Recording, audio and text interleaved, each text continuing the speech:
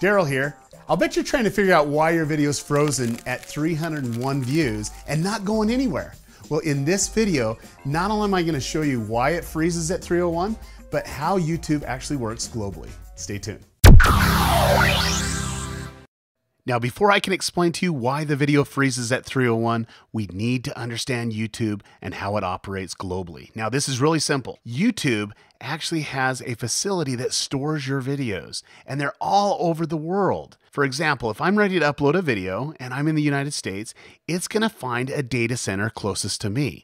That data facility will actually house that video. So we upload it, and once it's housed there, it's going to make a copy of it, or what they call cache, and it's going to send it out to all their other data facilities throughout the world. Now your video is actually stored around the world. So if you're in Madagascar, you're going to find the facility closest to you to watch that video. It's not going to go all the way back to the United States to watch that video, or the same in Australia, or in Beijing, or in New York, or wherever you're at. So let me just show you this as an example. So if we have actually Jose, and Jose lives in Paraguay. Jose wants to watch your video. He searches for it and he actually finds it, clicks on it, and once he goes right to the data center that's closest to him.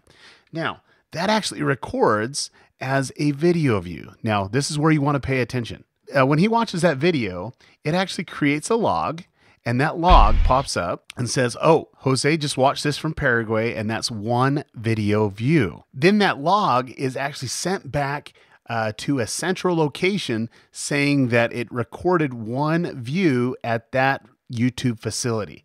Now, once that's done, YouTube then updates it across the board, like all the servers across the board, saying that that one video actually has a view. Now, here's where it gets really interesting. Let's say that we have 998 people want to watch that video in one day.